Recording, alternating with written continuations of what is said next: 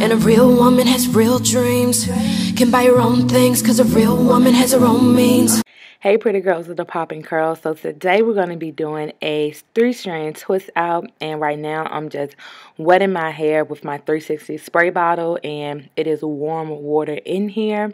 And then I'm going to go in with the Curls Dynasty Twisted Definition Twisting Cream. I really like this twisting cream. We're not going to use a lot, just a little bit. And like I said, we're going to be doing the 3-strand twist out. So this is about the size of the sections that I'm going to be using for all of them. And I'm going in with my Denman brush just to make sure it's no tangles left, because y'all know that Denman brush will get caught on any tangle that is in your hair.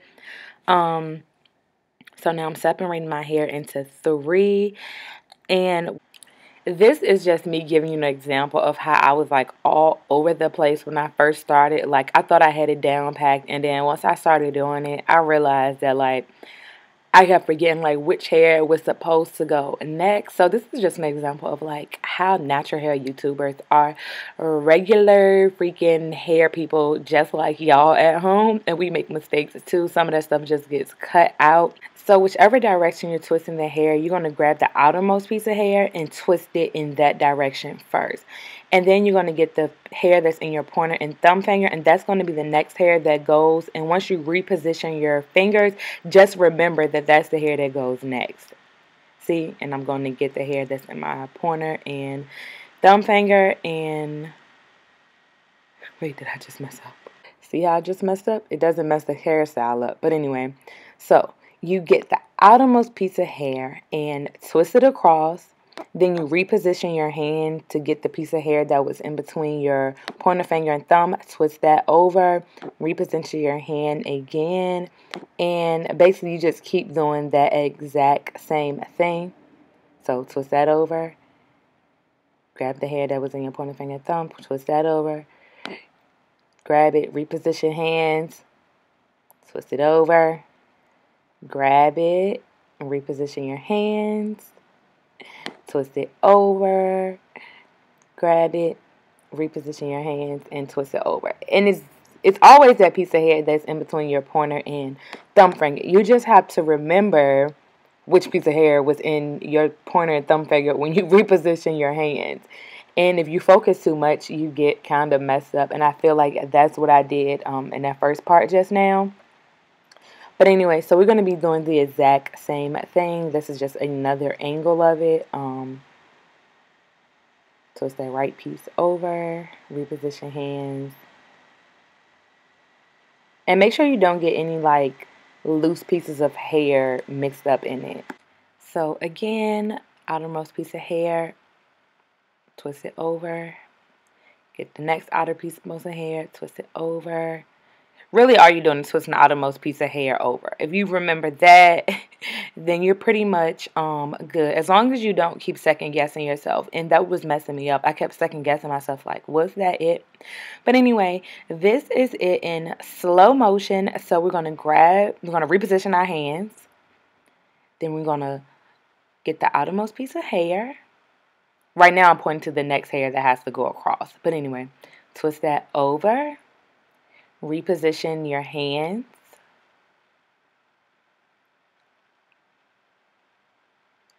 Twist that piece over. Reposition your hands to grab that outermost piece of hair again. Twist that over. And see, it's the piece of hair that's in my pointer and thumb finger. Reposition. Whoop.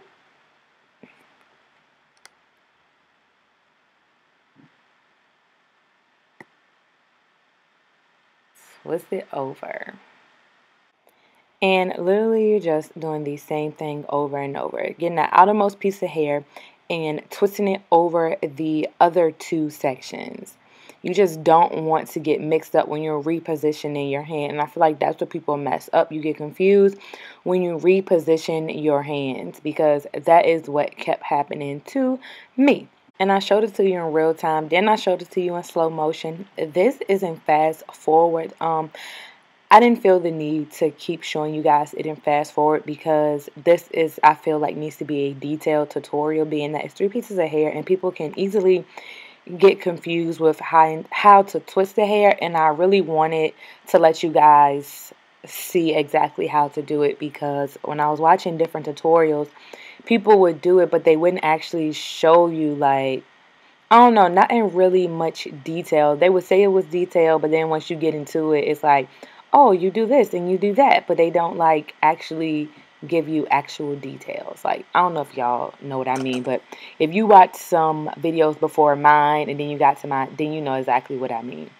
So then once you get to the end of the hair, I'm going to coil it around my finger just so you can get that set curl at the bottom. And now I'm about to show you again what I did. Again in slow motion, one time for the one time on this side of your head. So going over the other two strands of hair, grabbing the hair that's in my pointer and thumb finger, twisting that one over, grabbing the hair that's in my pointer and thumb finger again, twisting it over, grabbing the hair that's in my thumb and pointer finger again, twisting it over because it's the outermost piece of hair, and literally keep doing the same thing. And some people say they get confused and start braiding. I never got confused and started braiding. I just got confused of what piece of hair was supposed to go next sometimes. Now this side of my hair is going towards my face, so I grabbed the outermost piece of hair from the other way and twist that over the other two sections, and I'm still going to be doing the exact same thing, only this time it looks like it's taking me a little bit longer, but that's because I had postpartum shedding in the front, so I'm trying to make sure that hair is still in my hands, and I'm trying to make sure it stays tight so it doesn't get puffy with those short pieces of hair that's in the front. So I'm doing the exact same thing, just the opposite way. Well, it looks like it's the opposite way because it's on the opposite side of my head, but it's the same way. It's just a little bit different because it depends on if you're right-handed or left-handed. So I found the other side to be easier to do, to take it across since I'm right-handed. So this time you're getting the outermost piece of hair again, but you're bringing it forward. And you're still repositioning your hand to grab that piece of hair that was in between your pointer and thumb finger. Repositioning your hands, taking it across, getting the piece of hair that was in between your pointer and thumb finger. And I must have just fast forward. This is going fast. Okay, yeah, and that is just in fast forward because I guess I felt like, you know what you're doing now. And it also shows like you get your own rhythm. Once you get it down pat, you literally get your own rhythm. The clips that I'm showing you guys, I was doing in a slow way so I could be able to show you guys the motions of my hand. But once I started going fast, I just was literally like just taking that hair across with like no issue at all. So now I'm just going to stop talking because I'm done with explaining how to do the actual twist part, and now we are about to get ready to do the takedown. So this is my whole entire head finished. I let my hair air dry for 2 days, and now we're getting ready to do the takedown. So you twist the hair the opposite way of the way that you twist it. Just twist around your finger so it can start to separate itself, because you don't want to create like any added frizz that may happen in the first place. So that's exactly what I'm doing, and it separated itself. So now I'm just untwisting like this one piece from the other two sections. And I'm going to do the exact same thing with the two pieces of hair that's still twisted together. I'm just going to untwist those from each other also and twist it the opposite way so they can uncoil themselves. Be careful with the ends too, because you don't want to add added frizz to your hair, because I tend to do that sometimes. But to get the curls to go back the way they're supposed to, twist it around your finger the way that you twisted the hair, and the curl will go back the exact same way it's supposed to go. And I'm going to be doing the exact same thing for the other sections, twisting it the opposite way of the way that I twist it so the hair can separate it from itself, and just keep separating the 3 strands of hair from themselves also.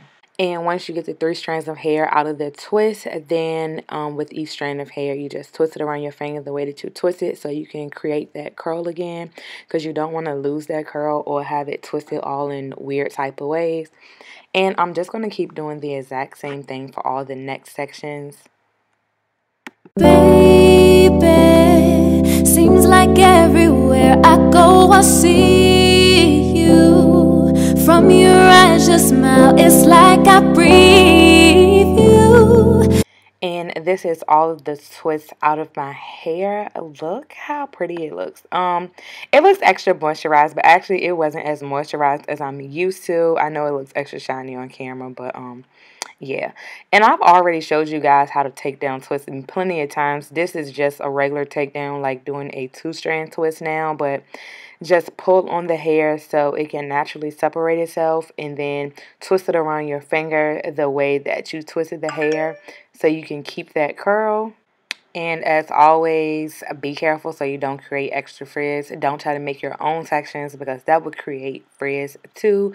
It'll make the hair look a little puffy. So yeah, so this is one side all the way taken down, and I'm just doing a comparison so you guys can see a full takedown versus a basic takedown. And honestly, I wish I would have kept the basic takedown because that was really cute before I took it all down.